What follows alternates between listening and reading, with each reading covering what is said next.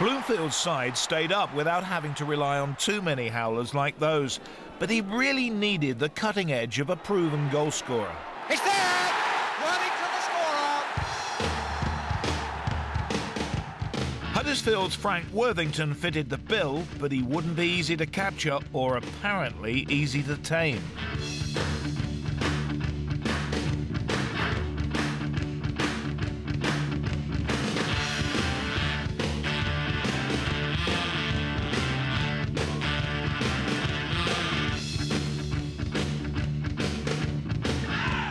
Whereas Leicester come in with about 120 grand, I think Liverpool came in with about 150 grand. It's a week's wages now, isn't it? But it was then, it was a British transfer record fee.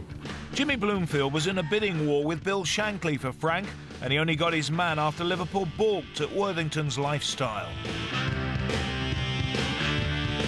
There was only ever 2 or 3 wives or girlfriends in this little piddly room we used to have for a players' lounge. And Frank comes in, and if you can picture it, first of all, the tightest denim jeans you've ever seen in your life, and I mean tight, I'll leave the rest of the imagination, knee-length boots, big buckle belt with Elvis across, black T-shirt with glitter with Elvis across the black T-shirt, and a black velvet jacket with little rosebuds all over it, and a Stetson. Whatever Elvis wore, I wore. And then Alan Woollett and Mike Stringfellow would follow.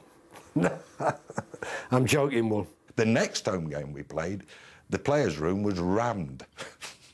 Every player's wife that could get in there was in there to see Frank. He was a character. He was an unbelievable fella, you know. But what a great player. Oh, that's there. That's a fine goal from Worthington. Given back to Leicester by Gemmell. Here's Worthington with a chance. Yes! Well taken, Worthington. Knock it up to Frank, and it was up to him whether he gave it back to you. You could keep it for a couple of days. Used to drive John Samuels balmy. Worthington, beautifully done. Takes on England again. Check. We knew Frank was going to do his own thing because he was so skillful and scored his fair share of goals. But terrific ability.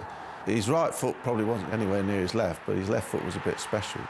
You don't see too many left-footed players about, and they seem to ooze with class. If he had a bit more pace, he would have been the ultimate. All they've got to do is give me the ball. And then, you know, you just do the rest with your own instincts, with your own abilities, and your own you know, style of play.